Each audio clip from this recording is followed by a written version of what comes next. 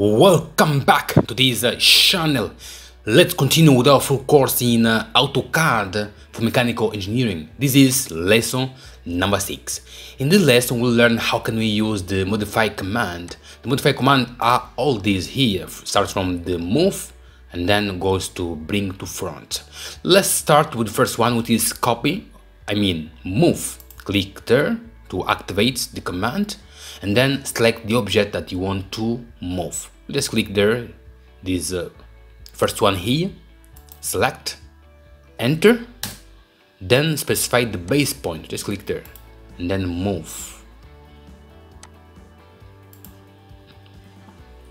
The next one is copy. Copy is to copy the object. Just click there, select the object that I want to copy. Just click this one here and then enter, and then click the base point where you want to copy. Click there and then move. If you want to copy more, just continue, click, continue, click until you just finish, and then give enter. So that's the way we copy. If you want to copy all the objects, go there again, copy, select all the objects, click just on the top, move without any clicking until all the objects be in blue, and then click, now enter, and then you can move all, or you can copy all the objects. Click and then copy all the objects, and then just click again and then enter. The next one is stretch. Stretch is quite the same with move, so it's kind of move but just a little bit. So click in the stretch and then click the objects, select the object that you want to stretch a little bit, like this one here, and then select enter, and then specify the base point, and then you can just move. So like the same one, right, with move. The next is rotate. So you can use this triangle here, click to activate the command, select the object, enter, and then specify the base point. Just put right in the mid of this one, and then move the way you want, way to the right, so to the left, and then click. So that's the way we move a object. The next one is mirror. Mirror, as the word says, like mirror, so we want to have like the same one but in next to it or in other sides.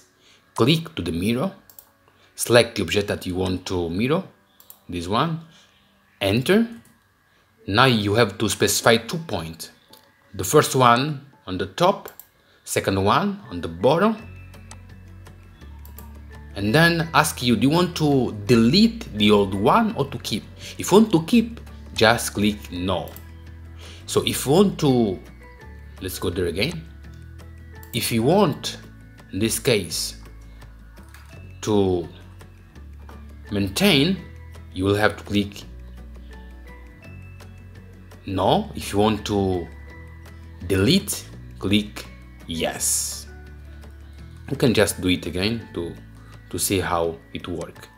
Mirror, select, and then enter the first point, second point, and then if I click yes, we'll just delete the old one. So that's the way we use. So the next one is scale. Scale mean make it bigger or smaller. Just click there to the scale and then select the object, or just select this one and then enter, specify the base point, or just click almost in the middle.